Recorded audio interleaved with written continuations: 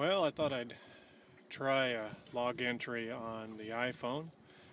Um, Cruising in Butt Inlet. Just really light air. You can see just enough to hold the sails out. A few other boats and some wildlife out. Having a good time. You can see there's how far we've come. That's Olympia in the distance back there. Way over near that shore, Dee Ann is in a bright yellow kayak somewhere. And we are enjoying the day. We spent the night in Swantown and did some sailing in the evening last night when we launched, and then spent the night. Now we're day sailing.